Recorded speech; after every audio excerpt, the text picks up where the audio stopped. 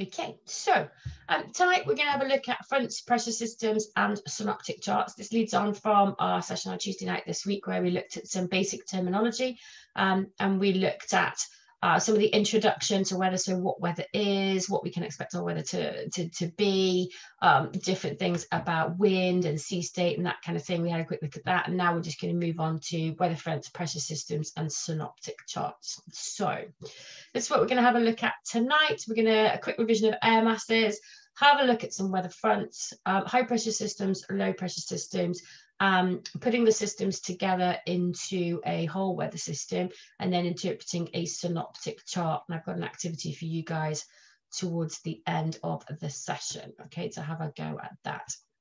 So for those of you who don't know me, I'm Kath. I'm the Chief Instructor here at Compass Sea School. I'm a shore-based instructor and a yachtmaster instructor power. I'm also a sailor and a powerboater as well. So I'll try and make it as relevant as I can to everybody. We'll give it a go. Okay.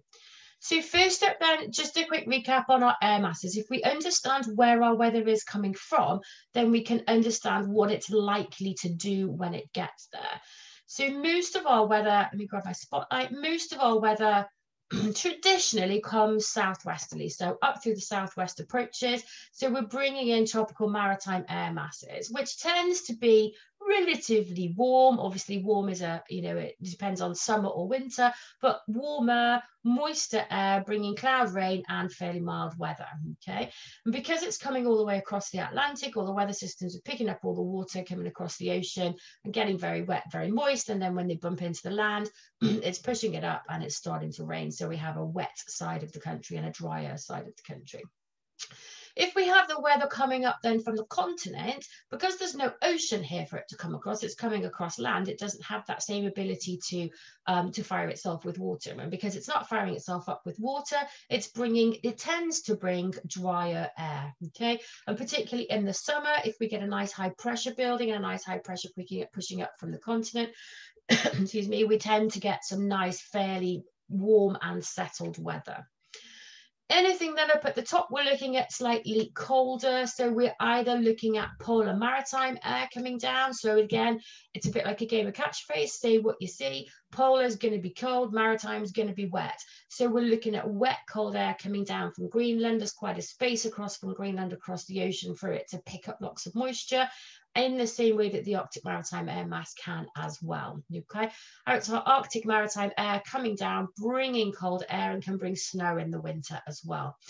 Polar continental then again is going to be similar to the continental air mass that we had from the tropical, but coming across from the poles, it's going to be a lot chillier. We know that if we go out to sort of eastern Russia and whatever, then it's quite chilly over there. So it's going to be bringing cold air in.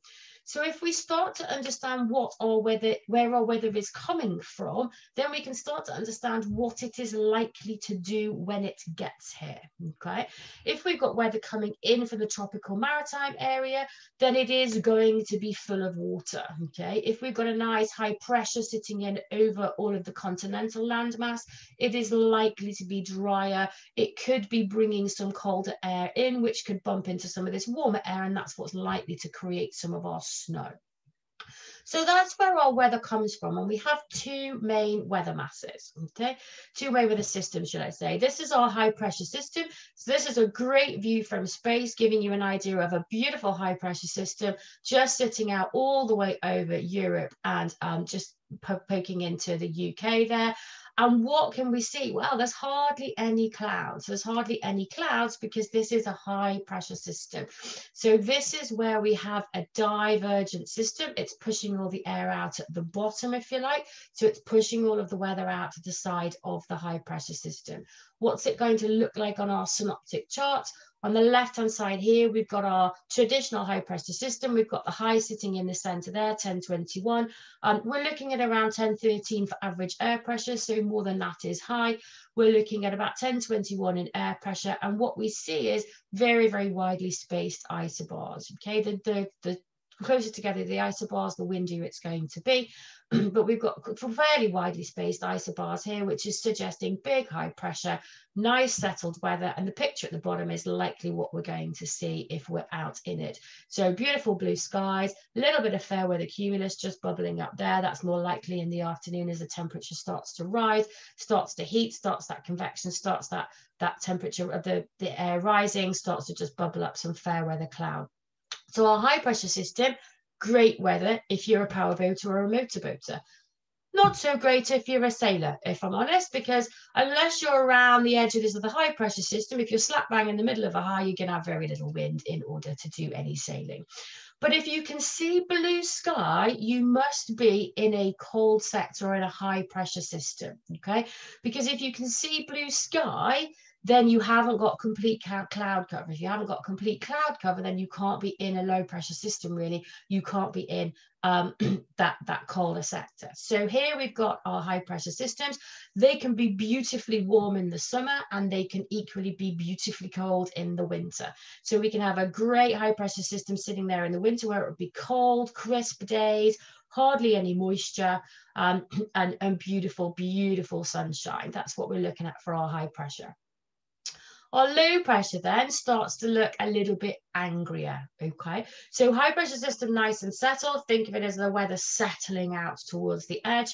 A low pressure system really is sucking all of that weather up, okay? And we've got a lovely little hurricane here where we've got our beautiful cloud all curled around. This is a northern hemisphere hurricane, so it's going around anti-clockwise. We can also see what it would look like on our synoptic charts down here. I mean, apart from the fact that there's a nice big L there to give you a clue, 996 is starting to get much lower than we had seen pressure-wise before, and our isobars are much, much closer together, okay? The closer the isobars, the angrier this low pressure system is. So think of a high pressure system, nice and settled, beautiful weather, very happy. Low pressure system, very unhappy, very angry, spinning around and probably getting angrier and angrier as it goes. Here's what they actually look like then to give you an idea of where the weather comes from, okay? So on the right-hand side, let's start with our low pressure system, okay? So this is where we've got a cyclonic system. We're drawing air into this system. So this is where the air is rising. We talked a little bit about that on Tuesday. So the air is rising. As the air rises, it starts to condense. So as we start to create that unstable air, it starts to condense and it almost spits out the top here of that low pressure system. So we've got a convergent system at the bottom here, and we've got a divergent system at the top. It's spinning around because the earth is spinning and we've got the Coriolis effect. And what we're looking at is a low pressure system spinning around in an anti-clockwise fashion in the northern hemisphere. In the southern hemisphere, it's going to spin in the other way. But because this is sucking moisture in, it's sucking air in, it's sucking it all up, and it's going to create some weather at the top of this. And as it spins, that's what creates that curl of cloud that we see going in an anti-clockwise direction. If we have our high pressure system there, we have the convergent piece at the top here, and this is the air sinking. So as the air is sinking, it is sinking and it's pushing out to the outsides of the high pressure system. So as it starts to sink, it becomes more stable and it's pushing out the side. We've got a divergent system here, okay? So you think your high pressure system, I always say to my students, a bit like Jabba the Hutt out of Star Wars, great big fat character that's pushing everything out to the outside. Yeah? It's literally pushing it all out as it goes. So any weather associated with a high pressure system is likely to be around the edges of it rather than in the center. Whereas in our low pressure system, this is really a bit like an angry toddler. It is sucking up all of that moisture. It's sucking up all of that air. As it rises, it's creating a bit of a vacuum, which carries on sucking it all the way up. And then it's spitting all of this out of the top, which is where we get our clouds, where we get our rain, and so on and so forth. And that is where, as you push the air aloft, it starts to condense, it starts to cool. And the faster it does that, the more it's going to create. Okay, so that's where we have our high pressure system as a divergent system and our low pressure system as a convergent system if we're looking at ground level. So here's some physics for you. So always like some good physics on a Thursday evening. Okay, so Bias-Ballott's law then, if you are out in your boat, and this is you in the center here, if you have the wind on your back, then the low pressure system must be on the left-hand side. So if you stick your hand out, and you will know that that's my left-hand side, that is where the center of the low will be. That is the only place that I can actually get the wind on my back in the northern hemisphere. In the southern hemisphere, it would be the other way around. But here you can see I'm slap bang in between a high pressure system and a low pressure system. My high pressure system is going around clockwise. Okay, it's going around clockwise, and you can see the arrows angling just slightly towards the outer circles, which is because it is a divergent system. Okay, on my low pressure system, then the arrows are angled slightly inwards, which means it's a convergent system. My low pressure system is going around anti-clockwise. My high pressure system is going around clockwise. So if I am looking at wind directions, remember we said that wind comes from a direction. We know where it came from. We don't necessarily know where it's going to.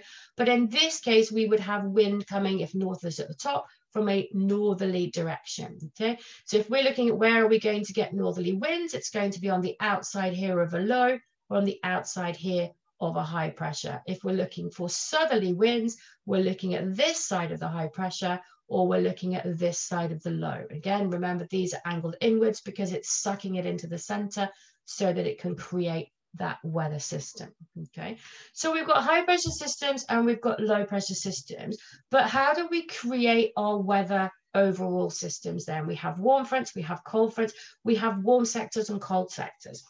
So let's start with a warm front then. Okay, this is where we've got an area of cooler air and we've got an area of warm air, and effectively the cooler air is being chased by the warmer air. Okay, so it doesn't have to be particularly warm, it just needs to be warmer than the cool sector that is chasing. So as this warm front starts to move across, the boundary between the warm sector and the cool sector becomes a front, and that comes from armies, you know, the fronts that armies created, because it is a bit of a battle, and it's called frontogenesis, which is the war between fronts. So this is where we have a war between the fronts going on, and in this case the warm air is moving faster and it is sliding over the top of the cooler air. Okay, the cooler air is more dense, the warmer air is less dense. As it slides in, it starts to create a wedge shape.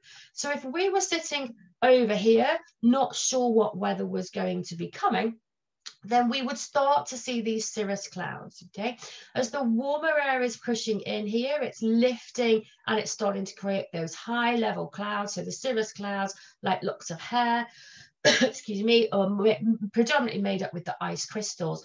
And then as that cloud base starts to thicken and descend down the wedge, it starts to get a bit more organized. We're then turning cirrus into cirrostratus, so a layer of cirrus clouds, where it becomes, rather than the individual, it becomes much more of a layer, down to altostratus, so mid-layer clouds, and then all the way down to a nimbostratus cloud here. And between that warm air and cold air where we have the front, we're now expecting this to condense, and we're now expecting to have some fairly heavy-ish rain. Okay, so nimbostratus, a layer of rain-bearing cloud.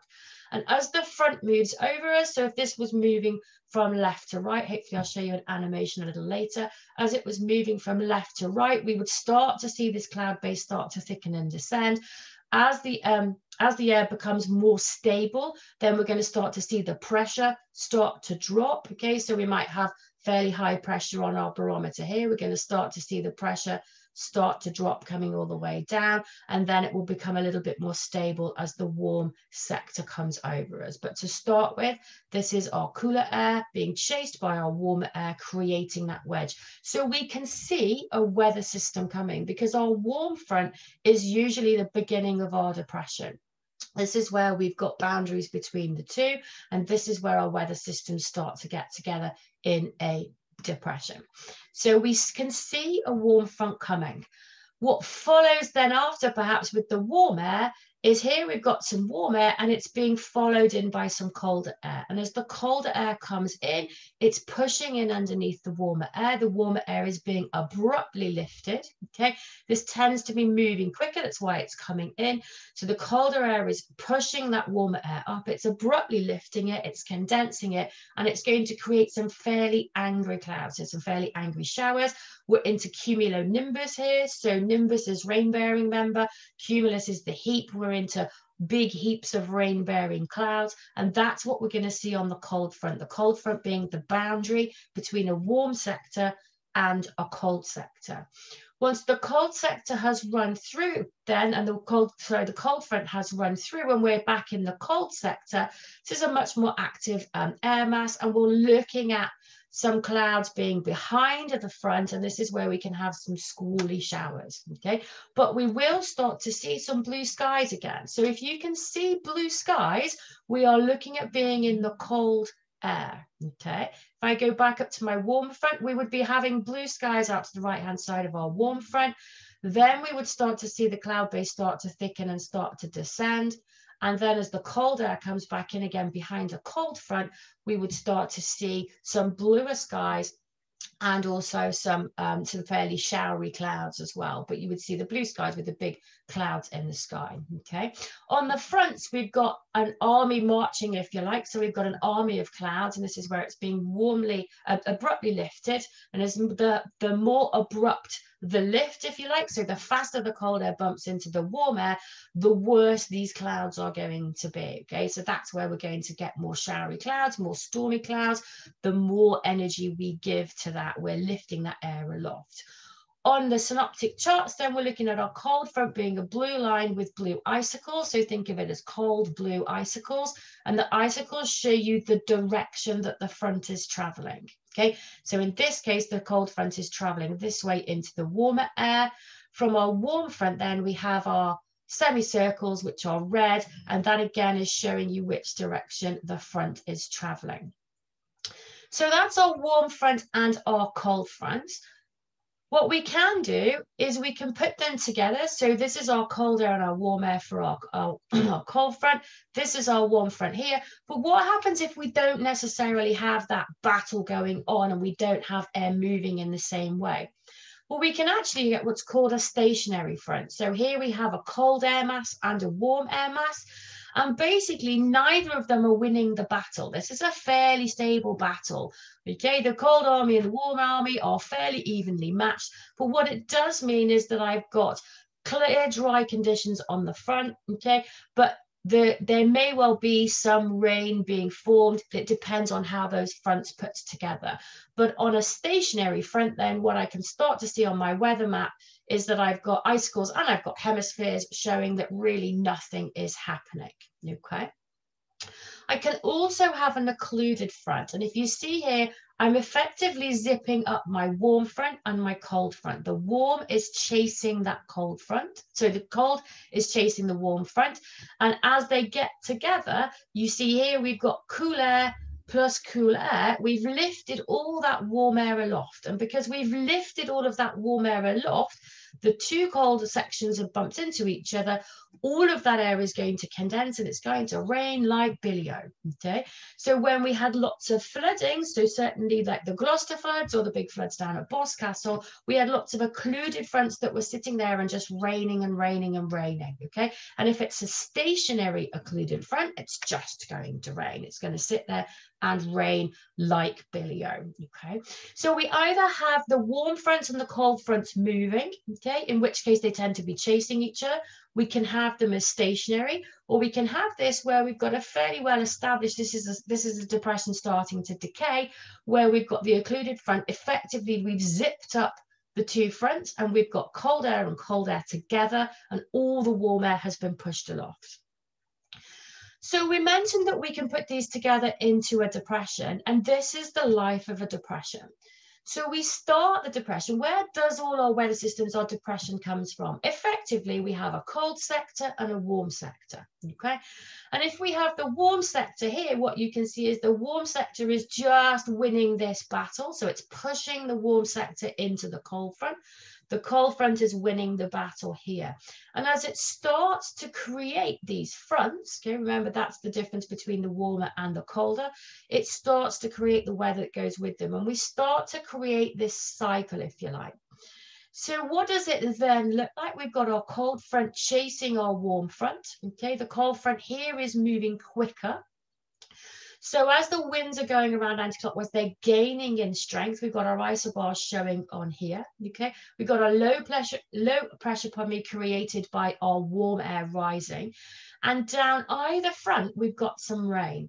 Because if you remember back to the two pictures that I showed you, where we had our warm bumping into our cold, we were having a cloud base that thickens and descends, and we would end up with some rain along our warm front. Then we have our warm sector, the air being squeezed upwards, okay? Then we have our cold front that comes in and kicks all that warm sector out of the way. And that's where we're going to get heaps of rain. And then behind it, we can get some quite squally showers. So this is what a mature depression looks like, okay?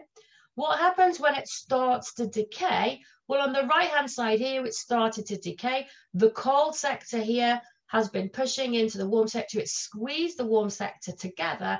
And actually what we've started to get now is an occlusion where the warm and the cold fronts have met. And if it's a simple mathematical equation, if you add some rain to lots of rain, some plus lots is going to be heaps. So we're going to have heaps of rain sitting on our occluded front here. Meanwhile, remember, this pressure system is still turning, okay? So this is where we're starting to get more showery weather. This is where we start to get those squally showers. So if you are sailing behind the cold front, you would have to deal with the fact that the cold front is going to cause a wind shift as it comes over you. But behind that cold front, you're going to be into what could be fairly settled weather, but could also have some showery clouds in there as well. And we could have some squally showers behind that cold front, okay? So this is what the whole thing looks like together, okay? This gives you an idea. We've got our cooler air at the top, we've got our warm air here, and you can see this is going around anti-clockwise. We're dragging in our colder air, okay? And this is where our fronts are sitting with the precipitation. You can see the front is driving in this direction. We have our warmer air behind it, and the warm sector is going to be, I always say, think of it a little bit like a sauna. It's going to be just a little bit near. It's going to be a little bit humid because it's warmer than it was, perhaps showers that start to dry out a little bit, perhaps to drizzle, and perhaps when we get to this sector here, we've got no showers left, ready for that rain to come on as an onslaught. But again, take a look at the arrows. The arrows are all pointing inwards towards the low, okay? This is a convergent system as well as going around anti-clockwise. It is drawing everything into the center of the low. So the actual wind direction, although it's usually shown by the isobars, is actually shown by the arrows. Here's what it looks like on a synoptic chart then, okay? So this was the synoptic that I pulled off the Met Office website today. This was valid at 12 o'clock today. So this is what our weather looked like over over Europe and over the Atlantic. And let's have a look at what we have. We've got a low pressure system that is sitting up over the Baltic here. And what we can see is here is our warm front. Here is our cold front. This system is traveling in this direction. And we also have our occluded front. So this system has already started to decay. Low pressure 998, not the lowest pressure in the world, but also the isobars don't look anywhere near as tightly packed as this frontal system that's coming towards us, this depression that's coming in towards us, okay? Again, we've got a small occlusion at the top of here. We're looking at a low in here of 959, which is a significant low pressure. We've got our warm front pushing up and quite a long trailing cold front down here, okay? Interestingly, this one then starts to become a warm front again, and this is where we're going to have a different boundary. Remember, the warm front is where the warm sector wins the battle against the cold sector, so there'll be a warmer sector here pushing back up into this high pressure system. When we're looking at our weather at the moment, if we look at where I am in the UK, we've had fairly settled weather all day, okay? There are hardly any isobars, which means that there is no wind. It's been fairly settled weather. We've just got some trailing fronts. These are weakening weather fronts as they come across. but ready for this system to come in. Now, just from this single picture, I can't see the single picture and how things are moving. I would need to look on the Met Office and look at how these are moving, but predominantly our weather is coming in this way. So our weather tends to come in southwesterly. So when I show you in a second, I would expect this to push in and perhaps this weather front start to bring some rain. But we have some nice high pressure building in here. We've got a lovely high pressure centered over northern Italy, 1025, another one here, 1026. And effectively think of that high pressure as a bit of a bully. It's an absence of weather. It's pushing all that weather out to the side. And if it pushes all the weather out to the side, it sees these coming, and it depends on how strong those weather systems are as to whether they can break that high pressure down, okay?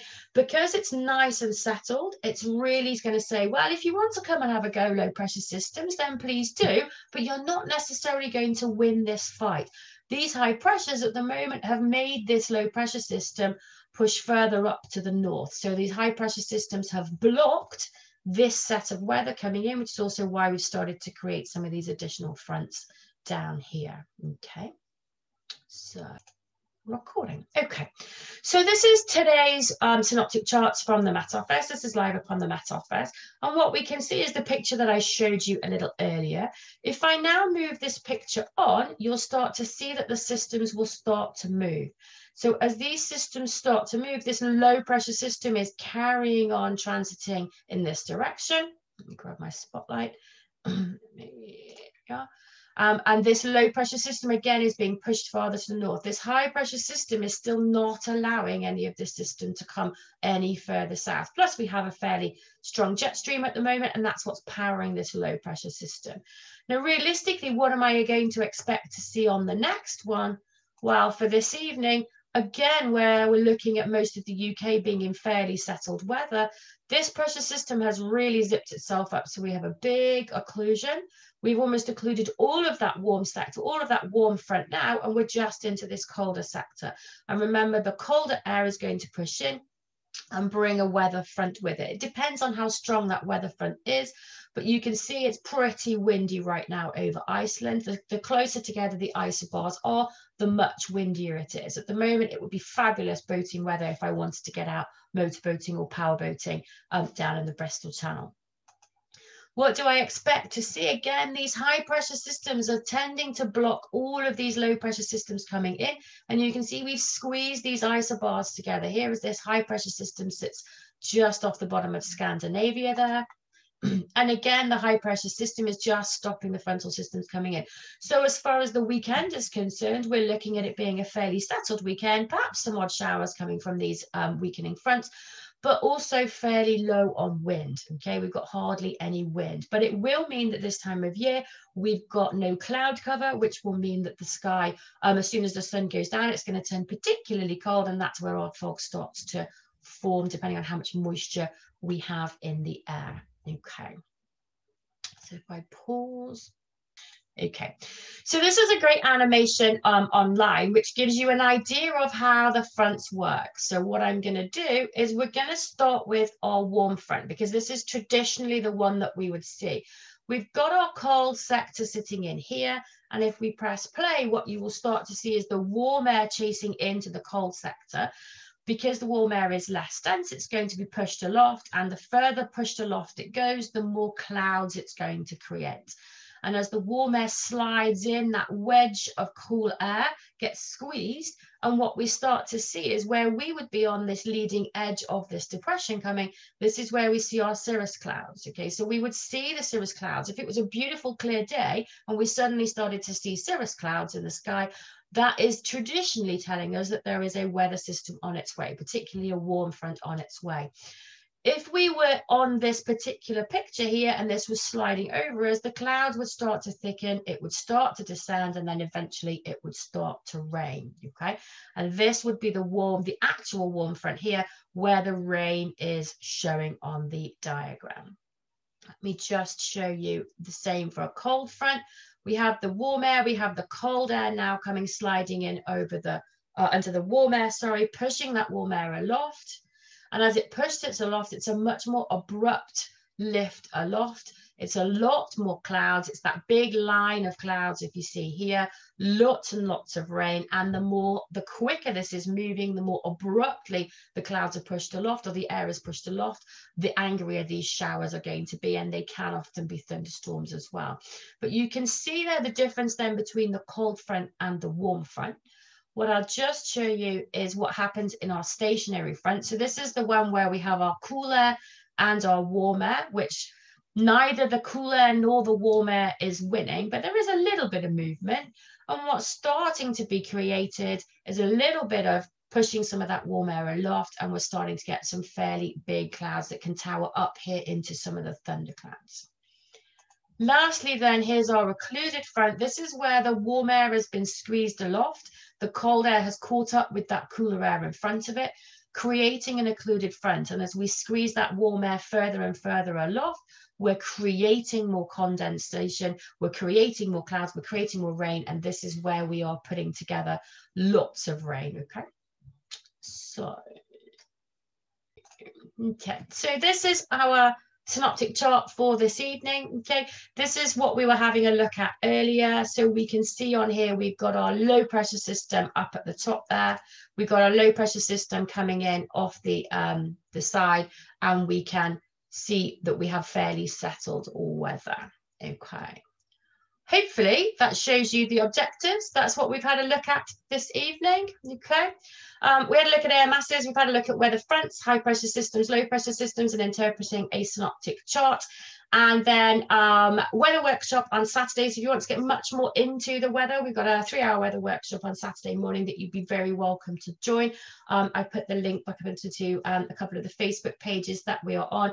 Next week's sessions, we haven't quite decided yet. We were kind of hoping that come Tuesday, Wednesday, we were going to be back to doing some training again. Unfortunately, the government have decided differently. We're sitting in tier 3 where we are, so I think it will be more online learning for us through December, and not able to get back afloat for a little while. Okay, so